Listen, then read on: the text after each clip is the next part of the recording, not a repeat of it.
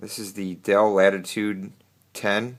It's a Windows 8 tablet with Windows 8 Professional. This is x86 Windows, not the RT version. We purchased this for our shipping office so they can run our ERP system on the go. We previously had deployed iPads and iPad minis, and they wanted to see if there was a performance difference from running Windows or our ERP system natively off the tablet. This is the full spec $700 model. This isn't the $200 cheaper model they just released. I just got this in the other day. Feels pretty good in the hand. 10-inch screen. Has a removable battery. Has your rear-facing camera and flash. Has your front-facing camera. On the right-hand side, we have mini HDMI. We have USB. Headphone jack. On the top, this is your rotational lock, on and off. This is your power sleep button. You have a SD card slot. On the left-hand side, we have the volume, and it looks like a little place to put a lock. Front, your Windows Home button here.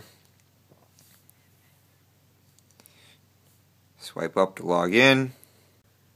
So here's your standard Windows 8 live tile setup. I've installed Office 365 on this, no problem.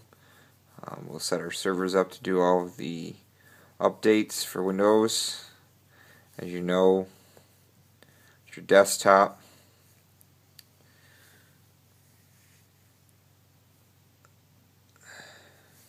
On-screen keyboard.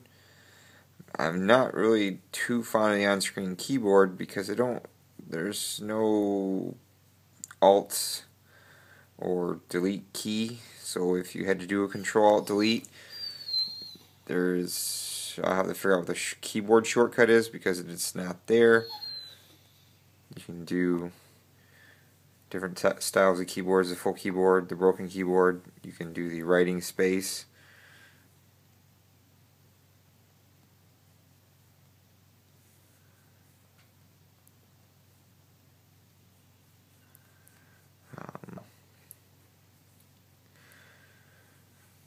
Wi-Fi seems to work pretty well on it. Battery seems to last fairly decent amount of time so far. The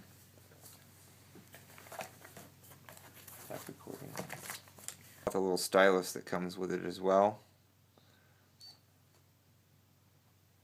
A major complaint is there's nowhere on the tablet to store this stylus when you're not using it, so you have to keep track of it and not lose it.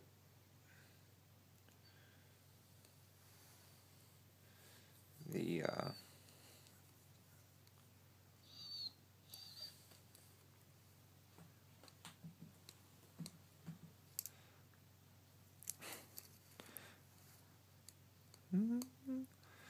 Windows experience rating on this unit is only 3.3.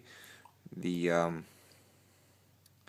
SSD in this tablet is almost more like a high-end SD card. Actually, it is an MMC card according to the device manager, so this transfer rate is not really that much better than an actual mechanical hard drive. I mean, I tried to run ASSD on it.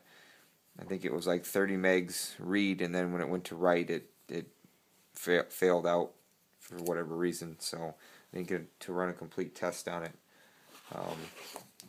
Other than that, it feels pretty good in the hands. I mean, I like the rubberized kind of back feel to it. We also bought the docking station for it.